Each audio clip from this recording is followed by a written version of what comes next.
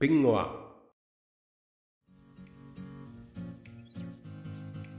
Hello, it's Kayla from Pingwa. Welcome to episode 4 in our Scratch Basics series. This episode will take you through the steps of adding a sound to your sprite. Let's begin. Choose a sprite that you wish to add a sound to. If you are unfamiliar with how to choose a sprite, see Scratch Basics episode 2, Deleting a Sprite, Adding a Sprite, and Adding a Backdrop for more information. Some sprites will come with their own sound, which can be found by selecting the sprite you wish to add a sound to and clicking on the Sounds menu above the block palette.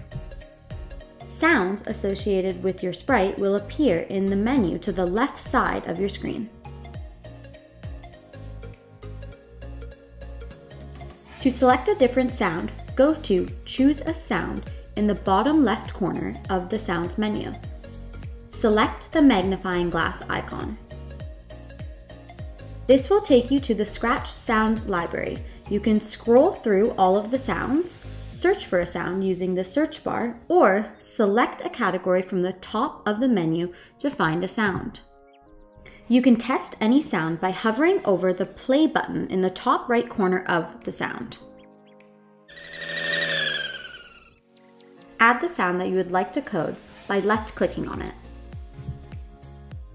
The sound that you selected will appear in the left-hand menu under the Sounds tab located above the box palette.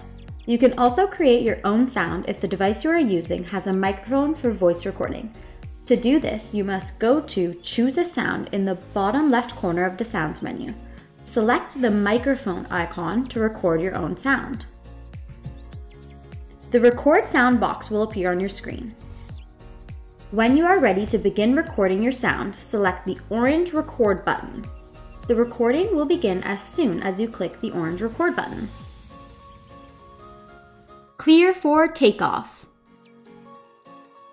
When you're finished, select the Stop button. Test your recording by selecting the blue Play button. You can also trim your recording at the beginning and the end by dragging the orange dots to your desired location. You can also select the blue Re-Record button if you would like to start your recording again. Select the blue Save button when you have your desired recording. Your voice recording will appear in the left-hand menu at the bottom under the sounds.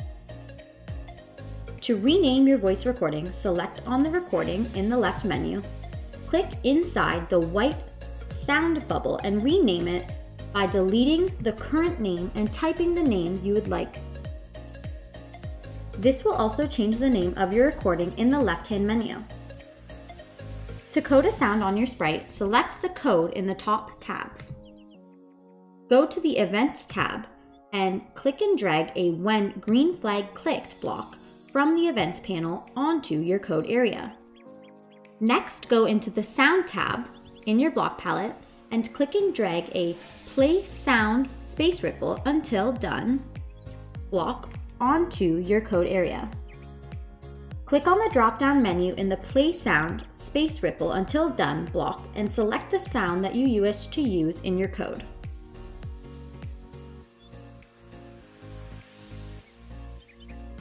If you would like to add multiple sounds to your code, go to the Control tab in the Blocks palette and click and drag a Wait 1 second block onto your code area. You can change the time in the white bubble to make it a shorter or longer time between sounds by clicking inside the white bubble and typing your desired seconds.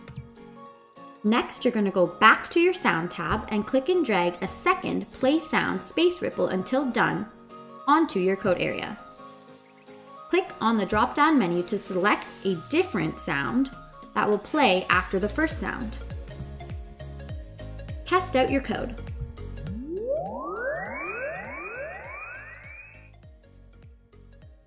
Clear for takeoff. You'll see that once you select the green flag, your first sound will play and then it will wait 1 second and then your second sound will play. This is the end of episode 4 in our Scratch Basics series. Be sure to follow us on social media and sign up for our newsletter to receive updates on other online lessons, activities, tutorials, and more. To learn more, check out the next episode in our series. Thanks for watching.